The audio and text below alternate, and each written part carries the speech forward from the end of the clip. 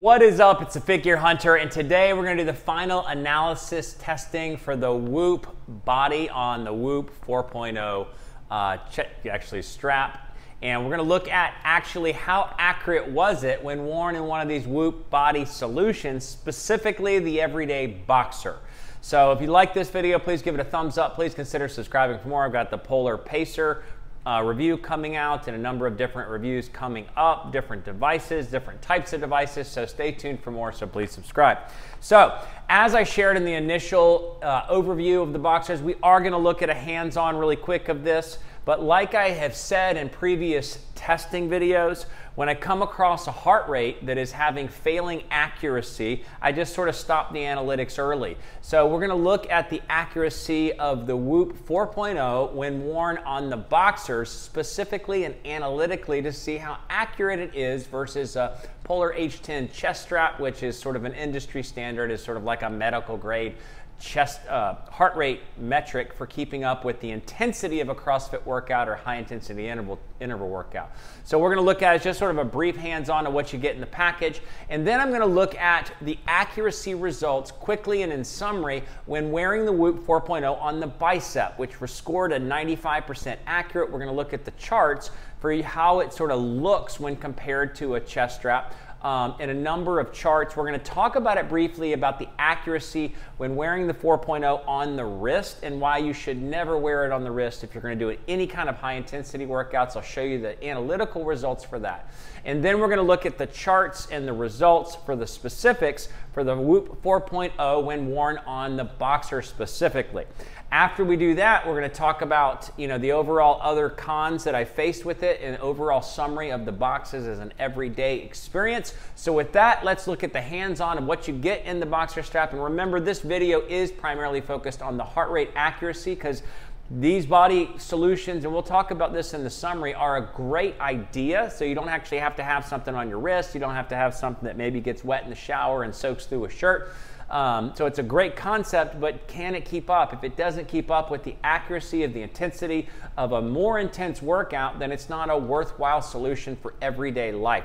So with that, let's look at what you get in the package and then talk a little bit. All right, so here they are. Really simple, very clean overall lines, very clean packaging. This is actually brand new because this is the largest that I ordered in addition because of what I'll talk about in the summary of the cons with regard to sizing and how you size these puppies. So it comes in, it just tells you what to do, and it's simple instructions. You just put like the ridge line where the clasp goes in on one side into the Velcro, and we're going to look at that. So here is the Whoop Boxers. It's sort of like a neoprene feel, but very, very thin with a thick band on the front. So a thick band all around, and then you have the place where it enters. So you slide that out, there's Velcro here, and there's no clear cover. It's just basically the sensor against your skin right here, and it slides in perfectly and hugs in. There's like some micro abrasion, sort of rubberized backing to it, so it holds in place and it just Velcros together. One thing you're going to notice about the Boxers is that there's no flap. These are just sort of straight one material, so going to the bathroom is interesting when you're wearing a suit. So this is what you get.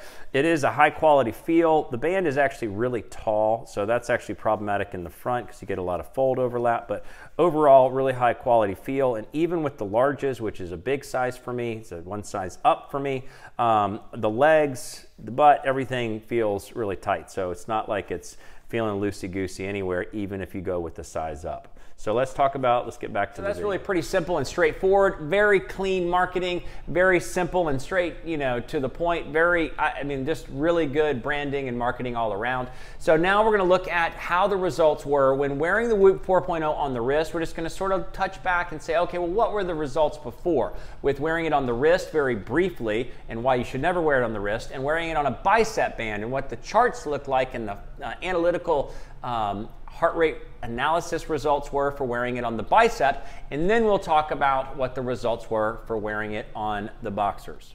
All right, so we're going to take a walk through history on the accuracy of the Whoop 4.0 on the wrist and on the Bicep. So the first was the results on the wrist. So you can see it's green and just like the average heart rate keeping up, but the zone 5, so 90 to 100% of heart rate intensity, lots of failures, lots of red. And then the zone 4 and 5, which is 80 to 100%, You know, it was failing on a couple of workouts as well as, you know, some green, and the final result was 60% accurate. Now that is a bad score. That means 40% inaccurate. Missed 40% of what? The most intense zone 5 part of your heart rate, which is the biggest point of cardiovascular strain, which would calculate and assess to the biggest point of strain. So do not wear this on the wrist. It is a bad and not accurate. So now you look at the results. These are the chart results for on the bicep. Now what we're going to look at now is the results for the bicep. And so you can see that it's really clean. You actually get really good results. There's a little offage. Actually, there's offages throughout, but just by a few seconds, and not keeping up with some of the declines in the chest strap. That's the lifting portion. I broke down all these older workouts just in 2 parts. This is the Metcon, so more intense. It is keeping up with, you know, the higher intensity zones. That's 160 to 180, and peaking up at 179 on the heart rate is the highest level of my heart rate. So here you have another lifting session where it kept up okay. I mean, this is actually really great for an optical sensor. It's on the bicep, as we talked about. And then you got the workout. So it missed part of the beginning. You know, basically it's keeping up the same sort of flow of the workout in the most intense peak. So that's 160 beats per minute. So that's, you know, at my 90th percentile. So now you have some weight strict pull-ups, literally listed in the title there, but you can see that it's not keeping up with the fluctuation of the heart rate on the chest strap. So it didn't keep up with the variance, but it did keep up with the peaks and the overall intensity portions. And then you got the Metcon, where it did keep up. You know, missed it in the beginning, but it overall kept up. So now you have another lifting session, or the first part of a workout before going to the Metcon. You can see that it, you know, missed some of the peaks, missed some of the variation of heart rate when your heart rate goes up and then comes back down. Not terrible. And then I don't know what happened here. I don't, you know, it just didn't keep up as well with this one workout. It stayed on track with the heart rate, or stayed up with the heart rate. I can't say if the chest strap had a failure in the later portion of the Metcon, but still, you can see the results. Here was a great results where it kept up with an intense 2,000 meter row for time, and then a workout on the tail end. It, you know, had some blips in there, just some minor differences, minor points, but not bad all around. And then now you have another warm-up session, warm-up and power snatches. It kept up with the flow of the workout. Some offages, you know, you can see there's some gaps here in the accuracy. And then in the overall intensity of the workout in the later part, you can see it was missing some of the heart rate accurate parts at the higher intense zones, but still doing a good job. Here was Chad. You know, it's a super long workout with a bunch of minor variation, although the chest strap did fluctuate more, and the Whoop mostly kept up with it, but not perfectly. So here are the results. What do you see? When you go with the colors, you just look at the colors. It's all green except for a couple of blips. It's not in the highest 90th percentile in all the areas. And then what is the calculation for it? 95% accurate. So when you're wearing this, at least across, you know, 8 workouts or 7 workouts, I cut out one of the workouts, I think, that I thought the heart rate, the chest strap was actually inaccurate. That one that had the glitch, I just took that out because I felt like that might have been erroneous. So overall, 95% accurate. That's a really good accuracy score, and you can see, you know, how it looks when it has offages, what the offages look like in general across the spectrum of time. So let's talk about the results for what I experienced in wearing the Whoop 4.0 in the boxers for intense workouts. We're going to look at those charts in a second, but just remember, I stopped this video early because typically when a device doesn't keep up analytically, it's not worth testing for multiple workouts. So let's dive in and see what the results really are. So make sure you dive into this part. All right, so now we're looking at the results, specifically the charts for the Whoop 4.0 when worn in the boxers. When worn in the boxers, can it keep up? We just saw all the charts for an accurate tracking, what accurate looks like, what accurate picture looks like just in, you know, the overlay of the chest strap versus the heart rate results here. Now, what were the workouts that I did? Heavy back squats, heavy deadlifts, heavy strict presses, heavy clean and jerks, because that's the strength program we're on, or the cycle we're on. 3 Murph prep workouts, which means higher intensity, which includes running, but also pull-ups, push-ups, and squats. Burpee box jump overs, double unders, high rep deadlifts, so lots and lots of wall balls. Long and short burst row intervals. So long intervals where your heart rate slowly gets to very high levels, or short burst where your heart rate just jumps up to high levels. Headstand push-ups, high rep power snatches. That was an exhausting workout. I did not enjoy that. And then high rep hang power clean. So this is what it was put through. So let's look at the results to see how the accuracy when worn in the boxers turned out to be, having in the backdrop of our mind what it looked like on a chart for a highly accurate, 95% accurate when worn on the bicep. Workout number 1. This includes the lifting and the Metcon. Heavy back squats, spot on. Maybe some minor glitches with the whoop in the, declining down below the chest strap, but excellent accuracy. Next workout, the lifting portions, spot on. What do we see about lifting portions? And we think back to the lifting portion of the workout that we saw on the charts with the worn on the bicep. This is more accurate. This is a better result. Metcon, better result. Workout number 3, exactly spot on. Minor glitches. This is incredibly accurate at the highest levels of heart rate, 160 beats a minute. Sorry if this is moving around, the screen around too much. Workout number 4. This may be the most erroneous that I've seen, but look at the chart like in each of the times. Now these are lower heart rate ranges, but it's just keeping up with any fluctuation. It's like anything I'm doing, it's like, oh yeah, I gotcha, I'm following. Maybe, the heart, obviously I didn't spike up in that one point unless I had some sort of heartbeat irregularity in the chest strap. But next workout. This was a long workout with a lot of intensity, 2 different intensity sessions with a lot of lifting. Perfect alignment. Perfect alignment. Perfect alignment on the Metcon. Spot on. There's a whoop alert for me. Now again, minor variation, but look at the other hills and valleys. It's like there's the overlay. All you see is the whoop results. Chest strap is behind it. Here, you see some minor differences on the Metcon portion, but very minor. That's very excellent. And then this one was when I closed the books. I normally stop doing the analysis if something is failing after a number of workouts. The reason I'm stopping doing any more analysis, I'm not running this through numbers, I'm not doing an analytical calculation, because this is incredibly accurate. Without even looking at the calculations, I know the results are above the accuracy of wearing the whoop on your bicep. Above the accuracy. Above 95% accurate.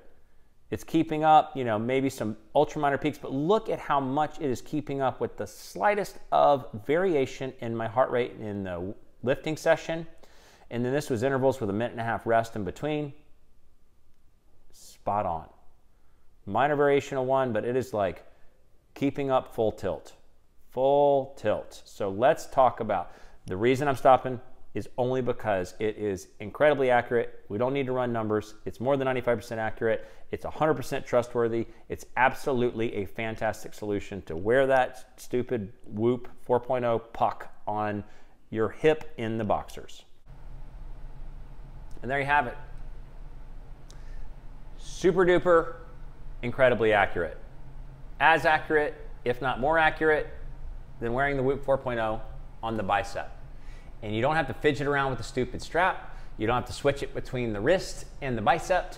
You don't have to do anything else, and you are gonna get super high quality heart rate accuracy when wearing this dumb thing on the band of your boxers. Crazy, that's awesome. So let's talk about the cons. What are the cons of the boxers?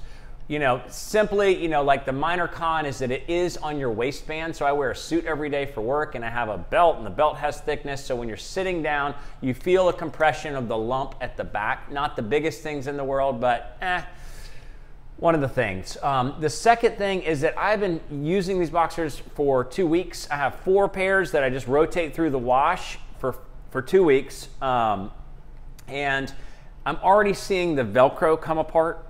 Like the part that attaches to the back of the strap, the Velcro is peeling up. So am I gonna get that replaced? I don't think I'm gonna bother with sending that back to Whoop or making a complaint, but it's only 2 weeks of use, so take that for what it's worth. Now, what are the bigger issues? The bigger issues is that I ordered the mediums initially because I'm in the medium range, but they are incredibly tight, incredibly tight. So in dealing with that, that's sort of not so comfortable. And so I requested, and they sent me some larges as a replacement. And what did I think? I thought the larges were going to be like flippy flappy, you know, just too much room.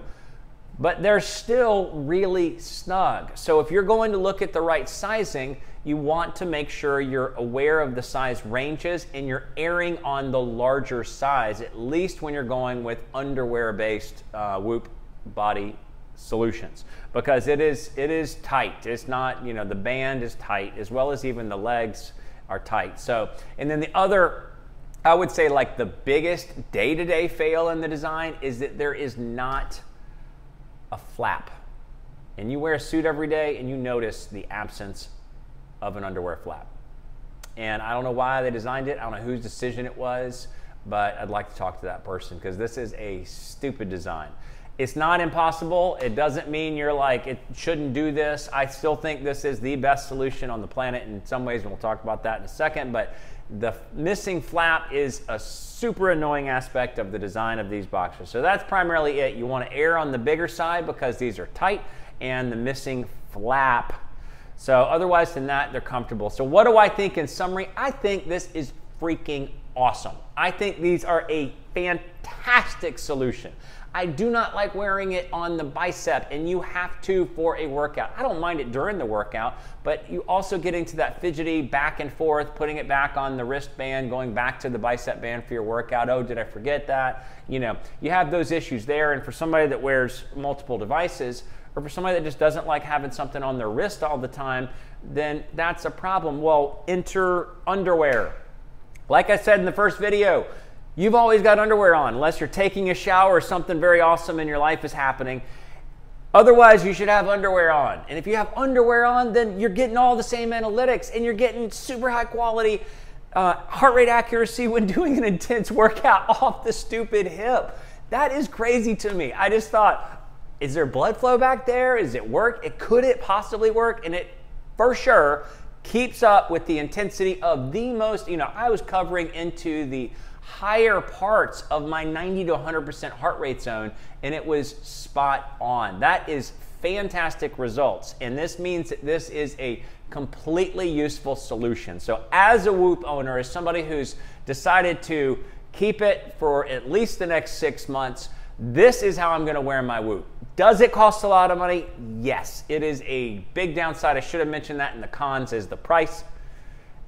The con is it's an expensive pair of underwear, but it's an expensive device. If you're buying the device, you might as well go for the creature comforts of how to best use the device and how to best enjoy the device, which would mean you just buy 8 pairs of underwear, and that should be enough to get you through, or else maybe you're not doing your laundry often enough. But 8 pairs of underwear should last you, and you just sort of rotate and you just pop it in and out, and you're good to go. You don't even think about it the rest of the time. You don't have to change out of anything. You don't have to flip a strap. You don't have to do anything. You just wear it and go. And that is a great solution, which makes the Whoop a very unique solution in the world of the wrist-based industry that we're in. So with that, that's the full and final summary of the review for the Whoop Body Everyday Boxers and the heart rate accuracy when doing so in the intensest of the most intense workouts. So Figure Hunter, thanks so much for watching.